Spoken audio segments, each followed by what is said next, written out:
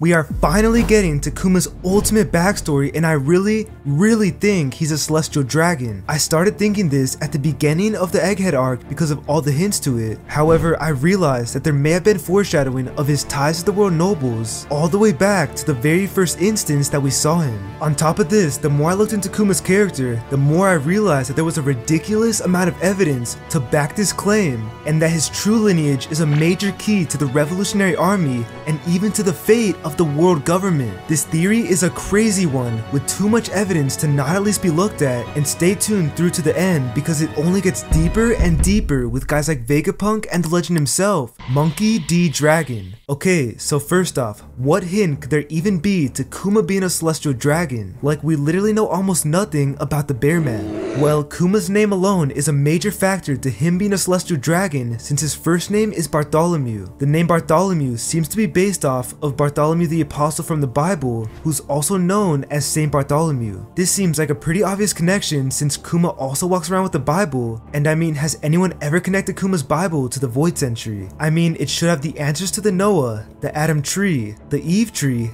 and possibly even to the devil fruits. And in my opinion, the fact that Kuma just walks around with it makes him so goddamn interesting. I'll bring the Bible back up later, but for now, let me just explain why I believe the Bear Man is a celestial dragon. And okay, so now you may wonder, well, what does Saint Bartholomew and his Bible have anything to do with his lineage? Well, since he's based off of a real saint, I was wondering that maybe he's a real saint in One Piece, because remember, the celestial dragons have the title saint before their name. For example, Saint Rossword, Saint Charlos, Saint Mosgard, Saint Shalolia, and Saint Jalmak all have the title Saint before their name. I also find it really ironic that they're called saints since that's the exact opposite of what they really are. And in case you don't know what a saint is, it's someone who's acknowledged as virtuous or someone with very good morals, and unless wanting to put your hands on an underaged mermaid and abuse your slaves makes you a morally good person, I don't quite see why they chose to call themselves that. I mean, I guess they could have done so because they believe they are holy and godly beings. However, let me just say that when I think of a saint, the person who comes to mind is definitely not Charlos' stupid ass. It's honestly probably Drew Brees. But anyways, if you don't think that's enough to prove Bart's a celestial dragon, then check this out. So the first time we're introduced to Bart, he's literally at Marijoa, and guess who he's with?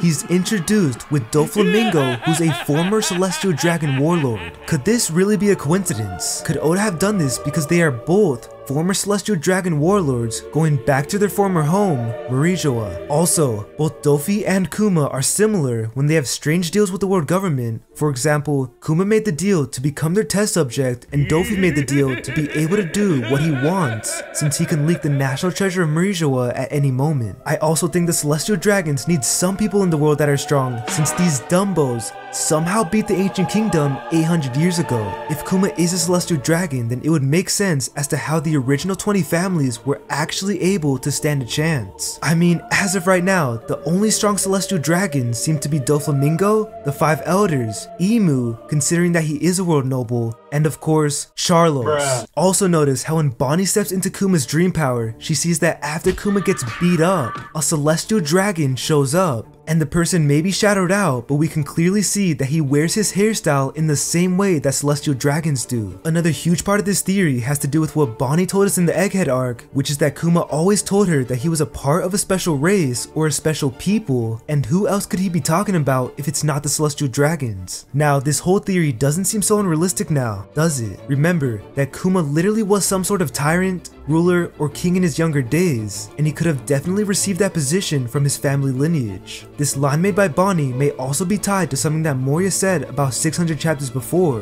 which is, I don't know what you're plotting, your kind gives me the creeps. What does he mean by his kind? Is he trying to say that celestial dragons give him the creeps, or is he just saying it generally? I feel like back in the day, this wouldn't have really mattered at all, but when you add it with everything else I've already said, it almost seems like Oda was foreshadowing something here. Now, going back to Bonnie, if she's also the daughter of Kuma, wouldn't that mean that she's also a part celestial dragon? I wonder if that has a part of her escape from the world government after she was captured by Akainu in the pre-time skip. I mean, it doesn't really make much sense how she could escape. Like, I guess she could have used her devil fruit powers to trick people. However, I don't think the Navy would allow her to use her powers freely in the first place. Like, I feel like they would give her sea prism cuffs, which makes this whole situation very confusing. And we even see Akainu say that a cold shiver ran through him when he heard that she ran away from the government. What's so important about Bonnie that would even scare Akainu? Does she know some secret about the world government that could not get leaked no matter what? Maybe she knows something huge about the celestial dragons from her backstory. Now, with everything I just explained, if Kuma and Bonnie do belong to the celestial dragons, then how is this important to the Revolutionary Army? Well, what if I told you that this is actually the reason for Kuma joining Dragon in the first place? And first of all, wouldn't it just be great writing if a Will of D member and Celestial Dragon member teamed up to end the evil of the world? I mean, this team up could ultimately symbolize that Dragon isn't really after the Celestial Dragons themselves, but he's actually going against what the Celestial Dragons do to the world as a whole. If Kuma is a former world noble himself, this could symbolize that anyone can get along, even natural enemies. And remember that we have seen this sort of relationship before with Corazon and Law, which proves that D-Clan members and Celestial Dragons can get along for the greater good. And now, going back to another reason as to why Kuma's backstory is important to the Revolutionary Army, notice how in Vegapunk's flashback, that Dragon created the Revolutionary Army specifically because of the Ohara incident, and knowing this, I would expect Kuma to also join specifically for this reason, or at least for the reason to directly combat the world government. I mean, if anyone knows about the government's true nature, it'd be one of their own people. Now, according to many One Piece characters, the world's view on Kuma seems to be that he was once an evil tyrant. Now, in my opinion, he could be viewed as this for 3 reasons. 1. He's a celestial dragon, so the world views him as a part of the evil that his family is associated with. 2. The world government framed him as an evil man through lies in the news. Or 3. He actually used to be an evil ruler, but had a change of heart. Personally, I think it's most likely one of the first 2 reasons, since Sabo and Bonnie show us how kind of a man he truly is. I mean, just look at Kuma. Doesn't he just look like the nicest, most loving kind of guy? His 22 feet 7 inch height,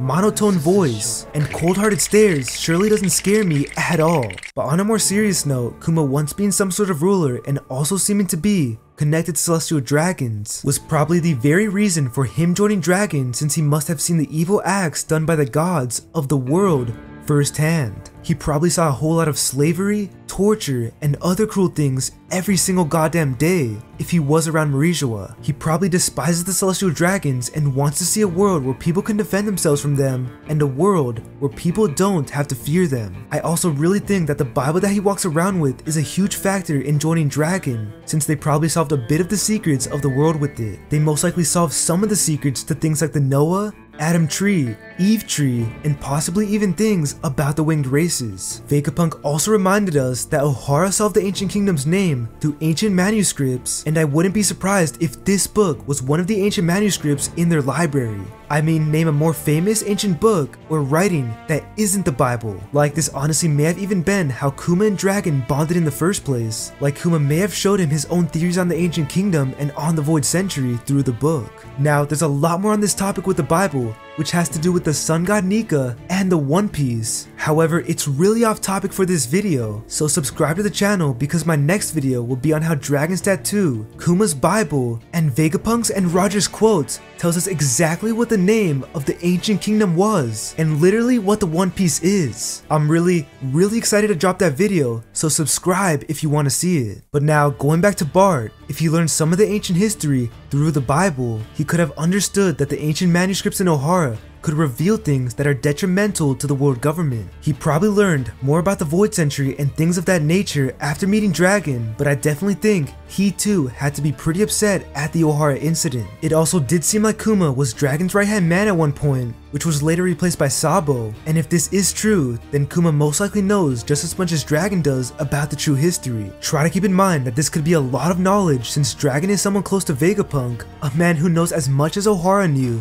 maybe even more, with his knowledge on devil fruits and science. It's honestly just so insane that Vegapunk literally knows the name of the ancient kingdom and hasn't spoiled it to us yet. I hope he doesn't spoil it, and I hope we learn the name of it when we see the One Piece, because I still have some theories to make on it. Please, Oda, give me some time to make these videos. And now, the most interesting thing about all of this is the fact that even though Kuma probably knows somewhat of what the Void Sentry is, he still decided to work with the world government, become the robot slave, and even be known as the only warlord who obeys the government like a dog. I mean, Jinbei did tell us that he became a pirate that was associated with the Revolutionary Army until the Navy captured him and sentenced him to a life imprisonment. Jinbei then says that after this, Vegapunk really wanted to use Kuma as a science test on body augmentation and clone development, and with this, Kuma was allowed to be free again as a warlord. Now, this whole situation seems very suspicious since I don't think that Vegapunk saved Kuma for the simple reasons that Jinbei heard about, and I think the real reason Vegapunk helped Kuma out was because Dragon told him to, because Kuma is one of his closest friends in the Revolutionary Army. I feel like everything Kuma has done has a good reason behind it or a good intention, and Bonnie kind of even hints at it being deeper than what's on the surface when she says that becoming a cyborg just doesn't make any sense, especially when you're going to become a slave for the very government that she claims he hated. I mean, why would Kuma, a revolutionary, become a dog, slave, and lab rat for the world government? Like, could there actually be some hidden purpose for this? Well, what if I told you that the true reason he did this will make him loved so much more by the One Piece community, and that it'll make him go down as a legend? There's even evidence from the manga for this, so check this out. So we see that Kuma requested certain things from Vegapunk, like when he asked to do his final mission, which was to protect the Straw Hat ship until one of them came back. And knowing that he did this really makes me believe that Dragon also requested Vegapunk to program him to do certain jobs or secret missions. There may even be proof of this, which is when we see Dragon and Kuma talk for the first time after his rescue at the Reverie, where Dragon says, "Tell me, Kuma, what is it that you've seen?" Is Dragon hinting at that one of Kuma's missions was to possibly spy on the world government for him and the revolutionaries? Like, could you imagine if Kuma was just getting so much information on them this whole time? I mean, maybe that's why he's known as the only warlord who obeys the government like a dog. Maybe he obeys them because as he does so,